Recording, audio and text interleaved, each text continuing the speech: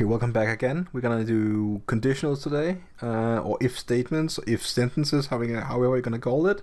So what we're gonna do is to delete all the code we had in the prior video in the main function, and basically we're gonna do something called an if statement. So I'm gonna type if, and if is the actual question you're gonna ask. If what you're gonna ask. So the basic idea, if you're gonna ask a question, and if you're gonna look at this as a real world scenario, you're gonna say if you are older than 21 years old, you can get access, else you cannot. That is the actual sentence. But think about it this way, if you are the doorman, or if it's the bodyguard or the guard, I'm gonna say the guard at the club, then basically you need to see if whatever person is going to enter the club is actually 21 years old or older.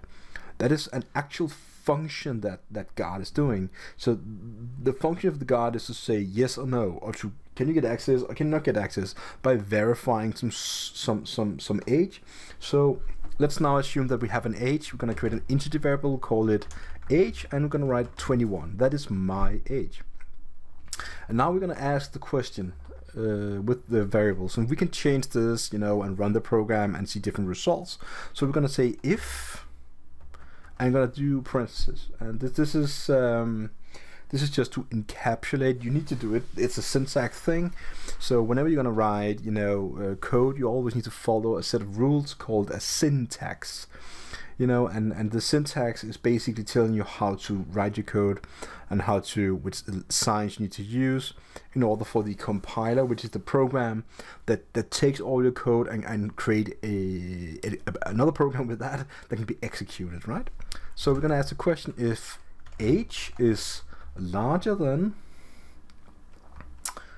or equal to, and then we can just write the actual literal age 21 here, just to be easy. And then we're going to create, you saw that, another scope, which is the curly braces, and then we can say, print out, you can get access.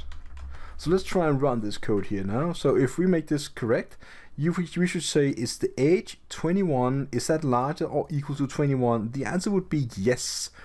In the computer, it's only something called true or false. So this is going to be evaluated to a true condition. Let's run it. And as you can see, it's going to say you can get access. Now we can try and change that to 20. Now we're 20 years old, and run the code again. And now it's basically not saying we cannot get access. So we need to add something to this conditional statement, and it's going to be an else in this occasion. And you can add the else basically like that. And you can say you cannot get access.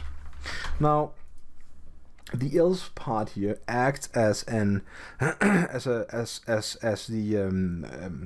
if this isn't true, everything else will be diverted to else. So whatever is going on, if this is not evaluated to true, this will be called every time. So we can say that you cannot get access. So let's say I'm 23 years old, and we're going to run again.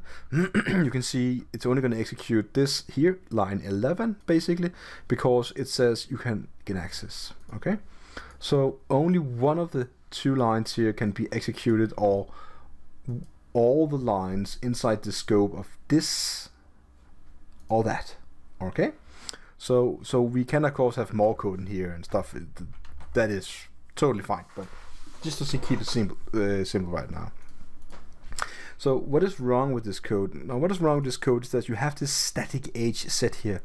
So if every time you need to run the code, you need to actually alter a literal value like this, something is wrong. So you should actually create another value and call it access age 21, and actually just replace that variable right there, and then you have the age, a more dynamic way for the program to act, saying if age is equal to larger than or equal to the access age, then we can either get access or you cannot get access.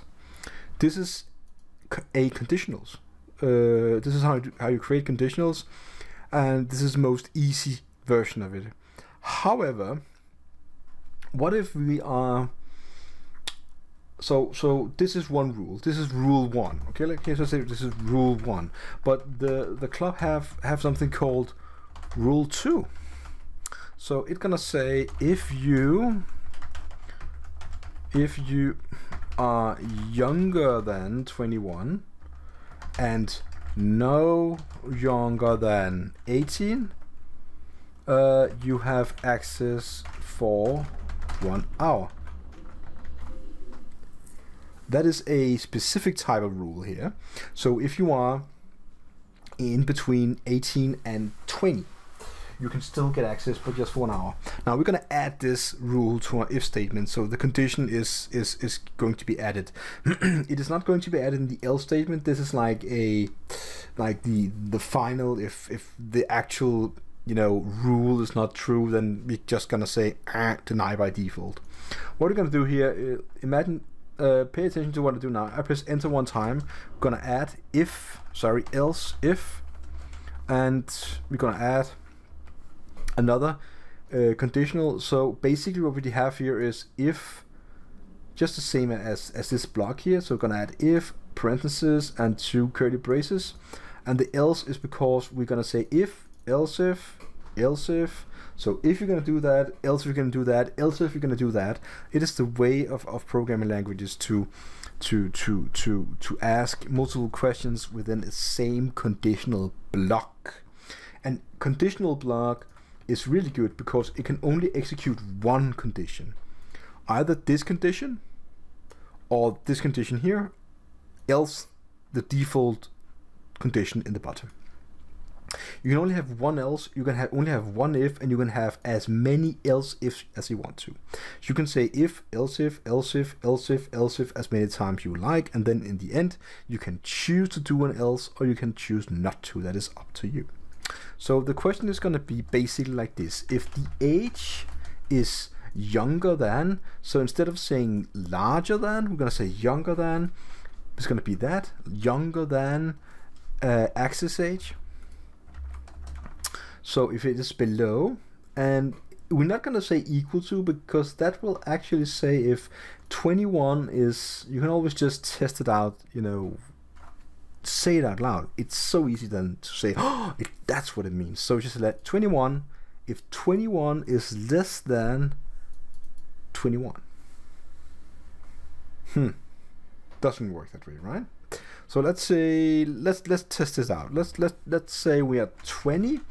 And let's just basically say you have access for 1 hour. Then just run this program. And what it says down here is you have access for 1 hour. And we did expect this because we did say if you're younger than 21, that is the first part of the sentence, and we are now 20. What if I'm 18 then? Okay, let's see. You still have access for 1 hour. What if I'm 17? Now this shouldn't work because it's saying no younger than. Then we're gonna say, oh, I still have access. So we need to add something to our condition here. And this is where we're gonna learn about concatenated conditions. This is a single condition asking if age is less than the access type, and basically it is. What could be added here? Now there's a possibility for us to say and, so it's that's 2 ampersand signs you're going to put in. They're going to and in a condition. Basically this means that you can say if you are over 21 years old and you wear a green hat.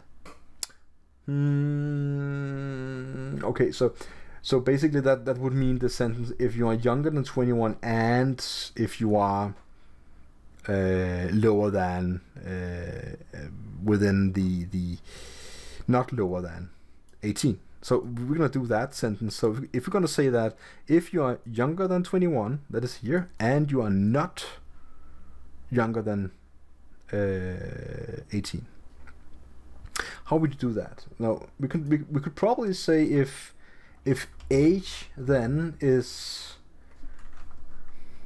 larger than what? Or is it lower than something? Now think about what should we write here. So you probably guessed it. You could ask that if age is larger than, that is probably a clever solution.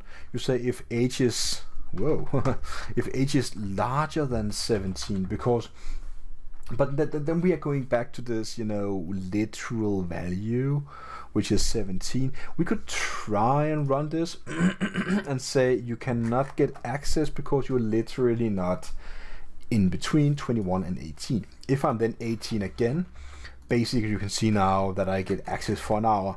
So this would actually work. A way to get out of this would be to take this age here and put it in, and then say, what do we need to deduct from this? So we would have an exception age. So we would need to create another variable, and you can call it exception age, and that would be 3. And then we could, in theory, just deduct that value right there. If we run the program again, we can say that we cannot get access, so we have something we didn't do right.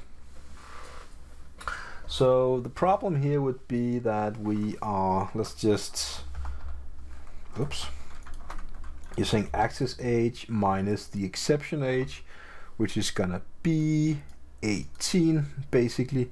So we're gonna say if age is larger than 18. Now, was that the right one?